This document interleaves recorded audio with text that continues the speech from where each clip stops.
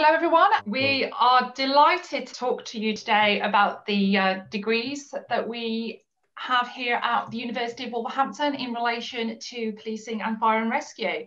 For the next 30 minutes, myself, O'Brien and Tony will discuss with you the various degrees that we offer here and answer any questions that you might have.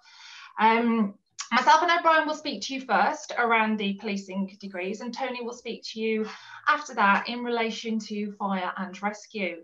Please, if you have any questions whatsoever, then feel free to post those questions in the chat and we will answer them for you. So first of all,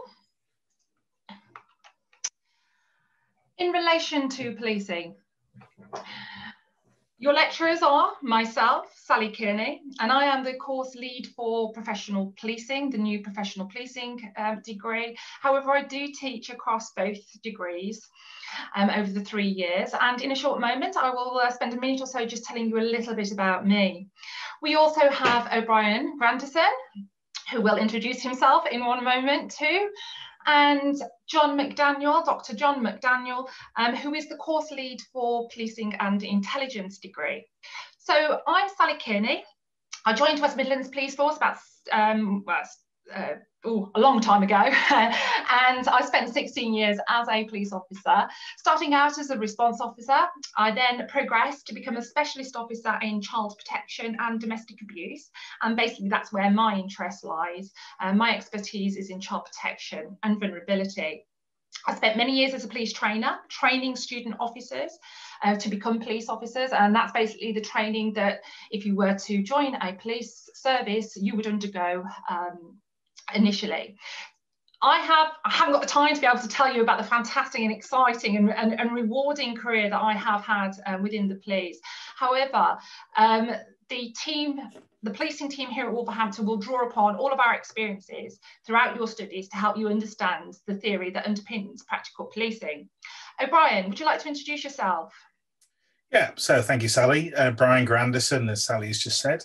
I'm coming with about 30 years worth of policing service, and having recently retired and started working at this university, and prior to that another one. Policing is a wonderful career, and you're in the right place and at the right university to study it with. My experiences has taken me from routine response policing to some forms of neighbourhood policing, road traffic, criminal investigation focusing on robberies and vehicle crime, a centralised response unit called the Operational Support Unit, and then into different management guises that gave me insights to what goes on into planning police operations, into larger force events, working as partnerships, and delivering more force events as well as force solutions, and not just local solutions. And we bring all of that to you to help underpin some of the theories that we cover to help you get through your degree. And I was thinking recently, what would I say to my younger self? And that is to do exactly the same you did before, but get a degree under your belt earlier rather than later. So you come to the right place, and I'll hand back to Sally, who'll take you through the rest of the slides. Thank you very much, O'Brien. So, first of all, I wanted to discuss with you the 2 degrees that we offer here at Wolverhampton and the differences between the 2. If you may be aware that the College of Policing have now instigated the PEQF, which is the Police Education Qualification Framework, as it says on this slide here. And it basically is saying that all new police constables will be required to have an educational qualification in policing, either before they join the police force in England and Wales, or once they have joined. What we offer here at Wolverhampton is the professional policing pre-join degree, which is licensed by the College of Policing. And so if you are really sure that you want to become a police officer, a police constable, then this degree, the pre-join degree, is the degree that police forces around the country will require you to have to join on their pre-join entry route as a graduate. And you will not be required to do any more educational qualifications unless you choose to do so. You will have all of the requirements. What I will say to you is that graduating in 3 years' time with the pre-join professional policing degree from here at Wolverhampton does not guarantee you a place within a particular police service, police force. You will still be required to undergo the recruitment process. There is a currency of 5 years, so you are expected within 5 years of graduating to apply to a police service and use your pre-join degree in that way. The other degree that we offer is the Policing and Intelligence degree, which could be used for the graduate degree holder entry programme. So the Policing and Intelligence degree is for those of you out there that are not actually quite sure that policing, being a police officer, police constable, is the route for you. However, you are interested in policing and intelligence in organisations such as, for example, Border Force, National Crime Agency, you're interested in intelligence, different pathways around cybercrime, etc. Then policing and intelligence may be the degree for you. If you decide at the end of your degree with policing and intelligence that actually I do want to be a police officer, however, I haven't got my pre-join degree, you can join on the graduate degree holder entry programme that police services forces will be offering and do offer at the moment. But you will be required to do a postgraduate diploma in professional policing, which is paid for by the police force and will require you to attend a university in order to get that qualification whilst working within the police service. So that is the difference between the two. I'm just briefly going to just show you now a couple of examples of the modules for that we do offer on both degree programmes. First of all, for professional policing, it is all core modules. You have no options, you have no choice. It is the College of Policing curriculum, which you will go through. And as you can see on the slides, those are some of the modules that you'll be looking at. If you are to start on the Policing and Intelligence degree, you have core modules very similar, which are the same as some of the professional policing modules, and you will be working and studying together as a cohort. However, you have some options, as you can see there. You've got some options in relation to forensic science, computing, and legal issues and human rights, media. And so there are some of the options that are available to you in year one. As you move through the module, through the years, as you can see for professional policing, those in blue are the core modules that you will take, and policing and intelligence, there are some of the optional modules on your right that you can choose from. So policing and intelligence students, the core modules are those in blue. Professional policing students will study all of those on the left-hand side. So that is just a flavour really of some of the modules, the types of modules that you'll be looking at. If I just hand back over to O'Brien, who will talk to you about some of the learning and teaching and employability opportunities for you within policing. Okay, so quick thing in relation to this for us is that when you have, as you're completing your degree, you're going to be able to find that we're going to encourage you to become a police volunteer, so you can put some of these theories into practice. If you've definitely focused on going into policing, that's definitely the way they would suggest you go. And if you are interested in doing and joining the police family, then you can volunteer within different forces that's local to you or one that's local to the university and take advantage of their volunteering opportunities, whether it be in the form of working within specialised departments such as forensics or within local policing or within the intelligence unit, or whether it's about actually going out and doing something practical with organisations such as Border Force through the various airports, or with any of the security services. But in order to get there, you've got to come and be with us at the university. And the way that we teach to get you that information, to give you that skills and confidence, is through a mix of lectures and seminars. Lectures quite simply are where we impart lots of information to you at a pace that we will check on to make sure that you're understanding, so that you can go away and do any further reading. And when we talk about seminars, seminars are about putting that theory into practice through various exercises. And we do that through group work, through small group work, where you may work within a group of 2 or 3, and then come back and discuss that within the whole group who may be present for your lecture. And the whole idea about that learning is that you engage with each other, that you engage with us. It's not just a matter of coming, sitting and listening and walking away, because that will only get you part of the information. So the more that you ask questions, the more that you have fun and enjoy what you're doing, is the easier you will find that learning. And we also will get you to do some presentations, which you're probably going to hate.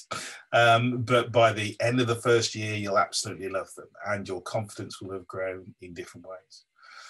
And outside of those lectures, we'll give you different reading material from case studies. That's by that we mean that events that have happened over time that you can actually sit, take apart to discuss with others, and then bring back what you have gained from those case studies to discuss in the lectures or seminar. So the key things here is to remember that attending for lectures and seminars are only part of your learning. The stuff that we know everybody loves is that wider reading. And it means tearing yourselves away from your other activities to make sure you actually set time aside to do all of that additional reading. And as you come with us, we'll talk more about it. And what that means in terms of how many hours per week. But certainly in your first year, make sure you set aside at least 1 hour per module per day. So that's about 3 hours per night, so 1 hour per module. But then on the really exciting side of it, we do lots of collaborative working. We get different police officers in from different roles. You'll see Sally delivers things on road traffic, and we get road traffic officers that will come in and you can crawl all over their vehicles, play with some of those horns, as well as look at some faults on various vehicles. And we have visiting lecturers in that will come around the specialisms, whether that be investigation, whether that be counter-terrorism, or whether they about digital training. And certainly as the veil of the COVID lifts, you'll find that we'll be getting out and about to various other places. So that's really the mix of everything that we do. We hope that it's fun and engaging. We know that some of it can be hard work to sit and read on your own, which is why it's important to always engage with us. And after that, you can virtually go into any police career that you like. And some of it you've already alluded to. There's lots up on the screen. Please don't think that policing is just about being a uniformed police officer. It is far wider than that. And in policing in tomorrow, it's as much about the private sector and what they do. So from forensic investigation through to surveillance, right the way through to what policing does. So open your minds in terms of what's available to you. So on that note, I shall hand you back to Sally for any further questions.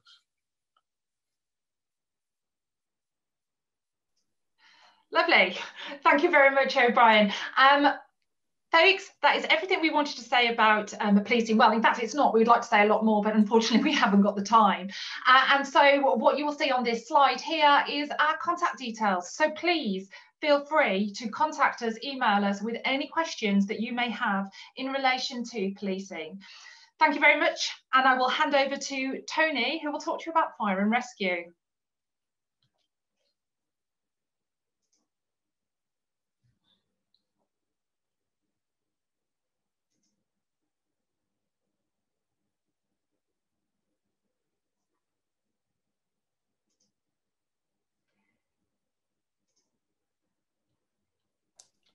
Sally, have you cancelled your presentation now?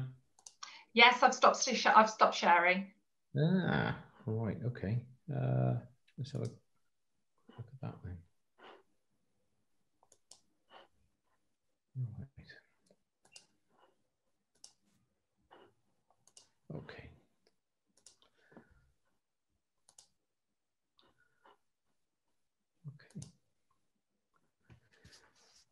Right, well, thanks for coming along today to spend some time talking and listening to us about the various degrees in the University of Wolverhampton. My name is Tony Prosser. I'm one of the course leads for the Fire and Rescue degree.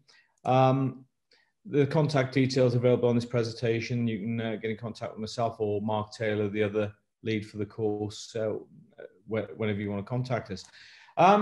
So, fire and rescue degree then, what is it about? It's about getting you into the fire and rescue service, basically. Everything else is subsidiary to that, and the whole course is aimed at getting you into the career of your choice. The course leads, myself and Mark Taylor, we designed the course, both serving fire officers some years ago, and decided that we knew a good way of getting people who are keen on the fire and rescue service into the job. So the course has been designed by firefighters, designed for aspiring firefighters.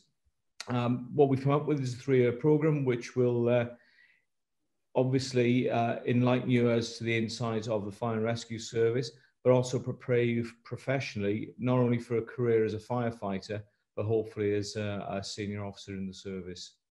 The course is staffed by people who are experts in their field. Some of them have already done 40 years in the fire and rescue service, and others at least 30 years, and have been senior officers. And what we like to pride ourselves on is that we give you a ground truth, if you like, about what life in the fire and rescue service is. And hopefully you'll appreciate what a good career is and how you should enjoy 30 or 40 years in the fire service, and it'll go by far too quickly for everybody.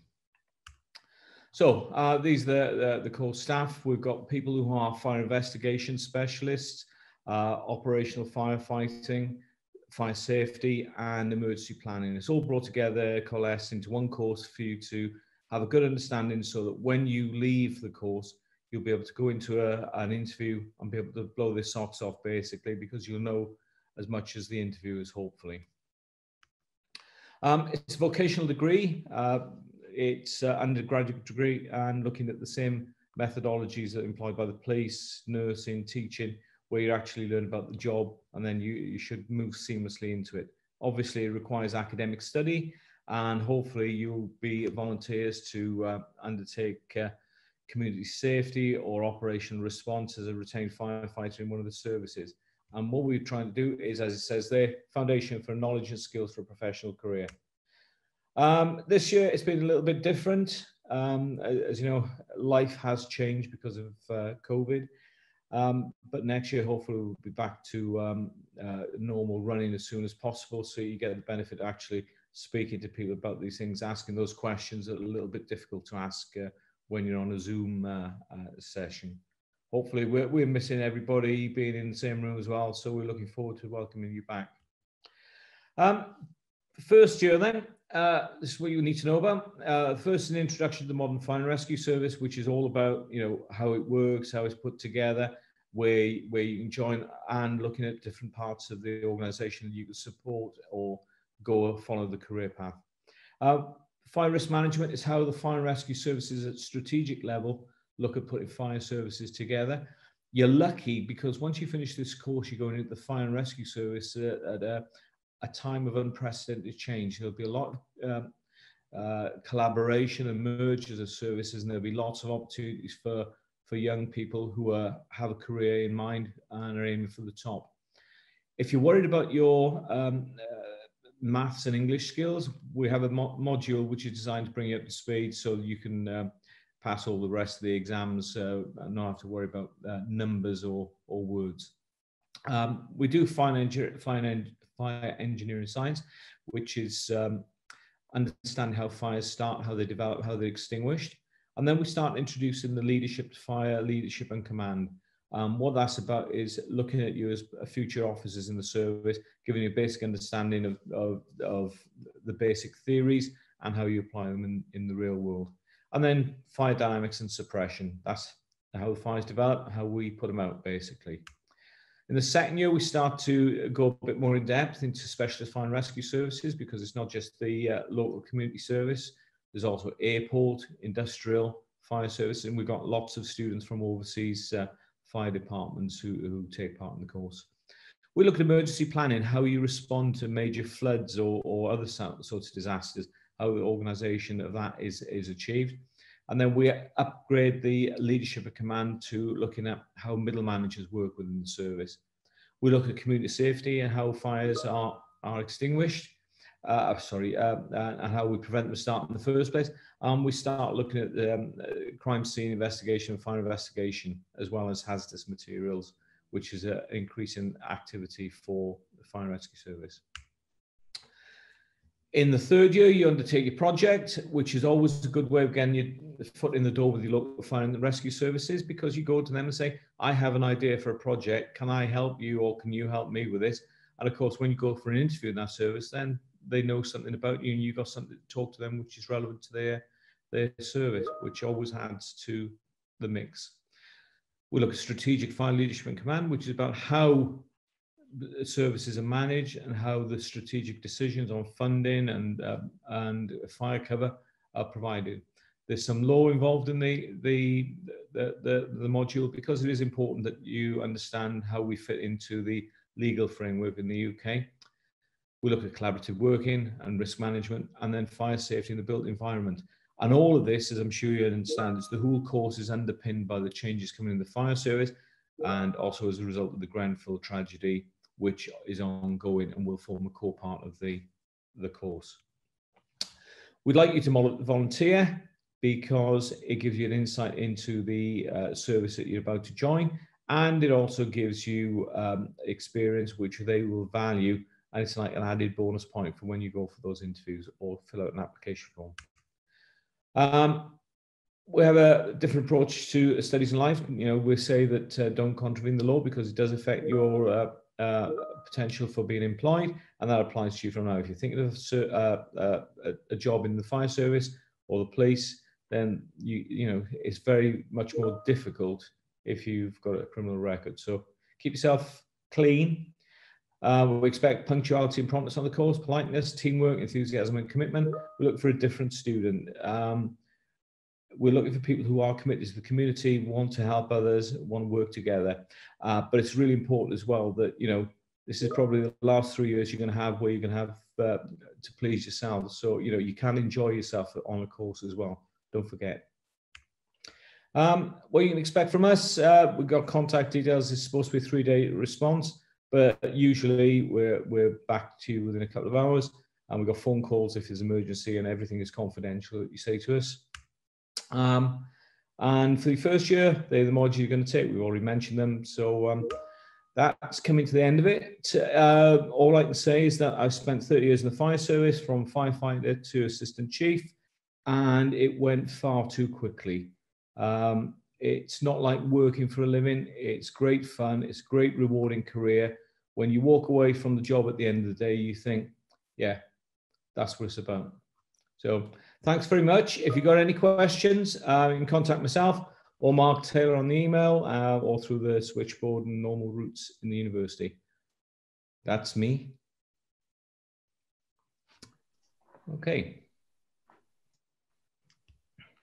Thank you all. If you do have any questions for our academics here today, we can get those answered for you. If you just want to pop them into the Q&A box. If you're on a laptop or computer, it's just down the bottom. If you're on a mobile or tablet, it's usually just at the top. So we'll see if any questions come in. We'll try and get those answered for you. So feel free to put those questions in.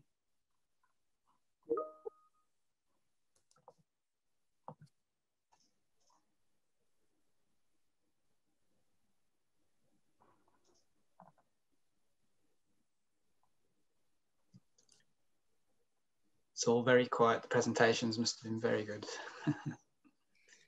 So if you do have any questions, please put them into the Q&A box and we can get those answered for you today. Just to be reminded that the open day is still continuing. So if you do leave this session and still do have questions, feel free to get in touch with the academics, as they've said rightly before. But also we have the Chatify function, which is on our website, which is still currently running for our open day today as well.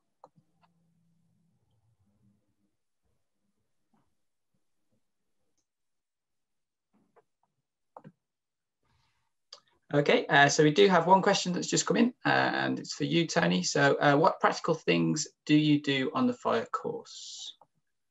Right. Essentially, fire and rescue services operate in different ways across the country.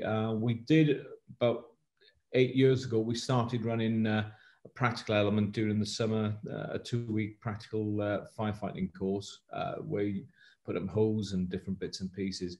Our graduates who applied for jobs in the fire and rescue service then said, we've done some of this coursework, and they said because of health and safety they need to go through the training again. We felt that as students at that time we were expected to pay for the training. We felt it was unfair and decided that it wouldn't be appropriate. There would be benefits for it, but you still have to do all the course at the end of the day. What we do is give you the underpinning knowledge and ideas and understanding of the theory and concept of firefighting. So actually, when you do join the fire service, there's a lot of stuff you won't need to worry about because you already know it.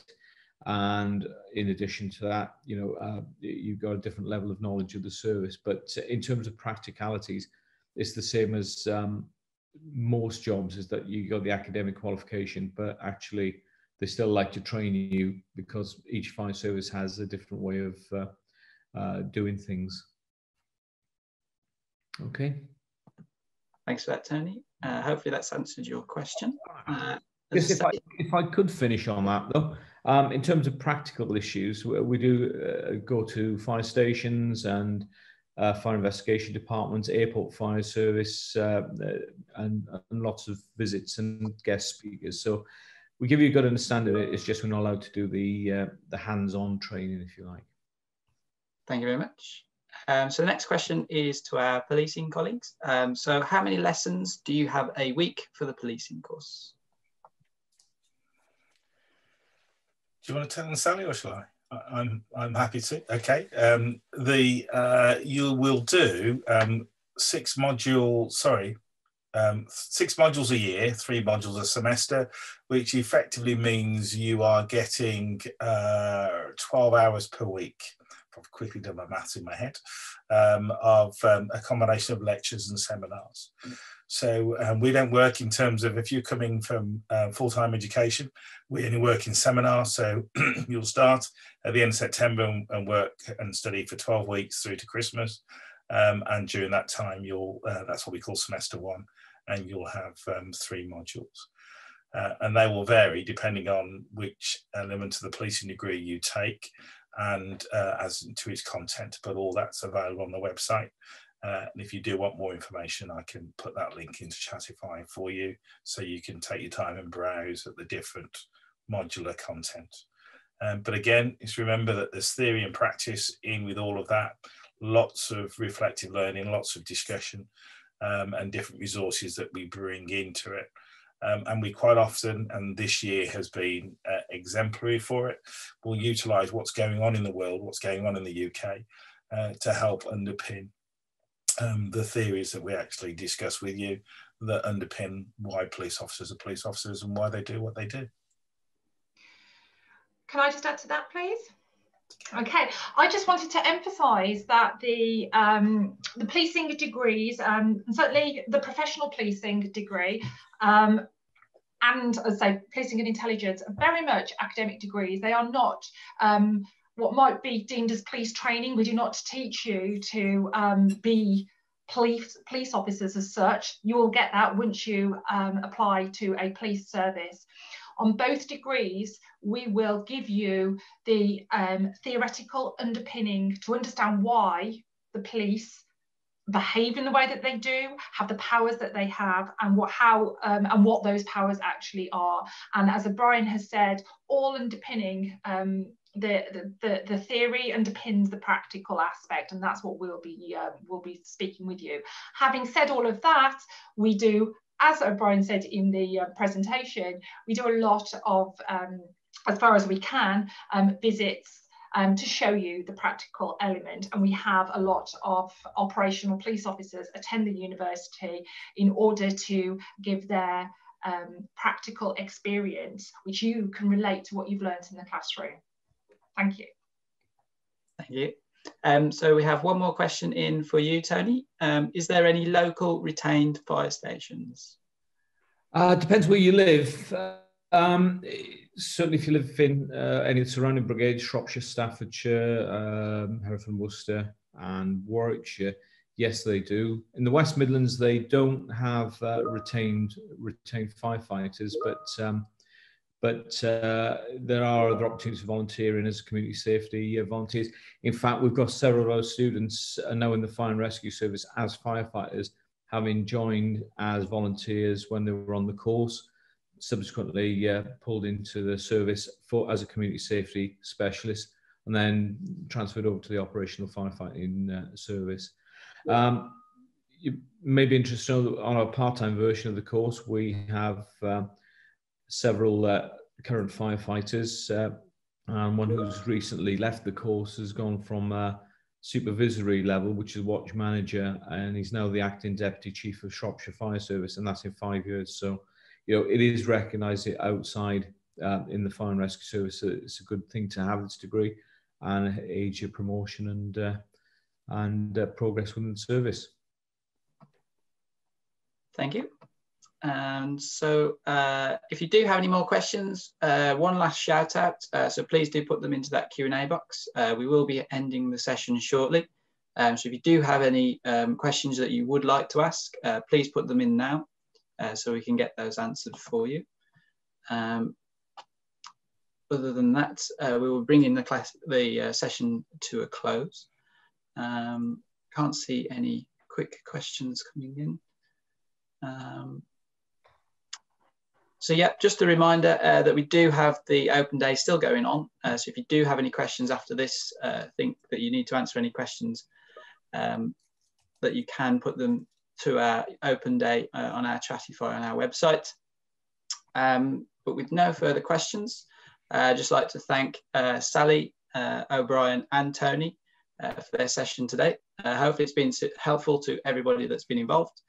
And just a big thank you for everybody that's attended.